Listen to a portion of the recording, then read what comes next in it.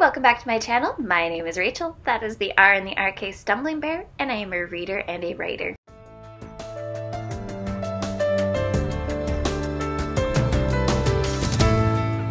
And today I'm filming this at my parents' because I'm filming on a Saturday.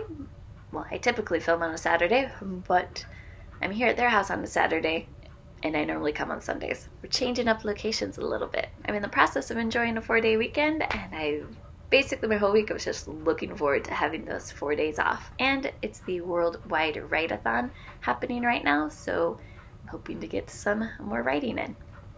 But to jump in, to start off with books, my elephant, still reading. And also still reading Perils of Sky and Sea. So I haven't finished anything, I just kept plugging away on both of the books, which makes for a very fast book wrap-up. I don't know, maybe I'm in a reading slump. Well, I mean, not really, because I am reading and I am enjoying what I'm reading. I just have been prioritizing watching some television instead. For my writing wrap-up, a lot of the week has just been making sure everything's done and ready to set up so that I can write during the Worldwide Write-a-thon and get things done. So that has really been my main focus.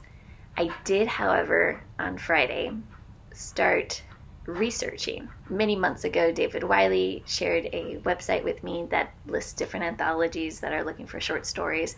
And while I'm not generally a short story writer, I was like, yeah, why not? This could be fun. And so I was looking through that list and looking at the prompts that really had stuck out to me. And so I was researching one for that. And the prompt was an urban fantasy with the fire element magic. And when I thought of that, I immediately thought of the Great Chicago Fire. And I was like, oh, well, that could always be a basis of it. Kind of playing around with some things for that. So doing the research of what that fire was like, history behind it. Having fun. I hope to work on that more this weekend as well. And then for other media, I finished season 35 of The Challenge, which was the last challenge they had before COVID. They had some splinter challenges that they call like the All-Stars, but it looks like it's been a different host, so I've caught up. I've been watching that on Paramount Plus.